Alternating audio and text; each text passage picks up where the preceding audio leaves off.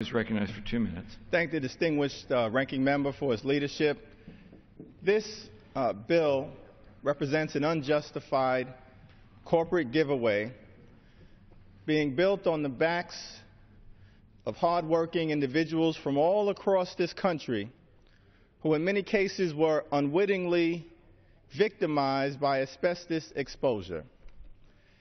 It is an unwarranted, unnecessary, unconscionable effort to benefit big and the asbestos industrial complex, which in many instances has unleashed mesothelioma, lung cancer, and other diseases of mass destruction on Americans all across this country who are hardworking and, in most instances, simply trying to make a living for themselves and for their families.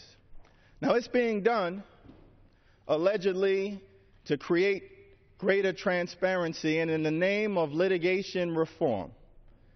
Yet the record reflects that there is no evidence of systematic fraud, no evidence of systematic waste, no evidence of systematic abuse, no evidence of systematic overpayment to victims of asbestos exposure. This is wrong. It's shameful.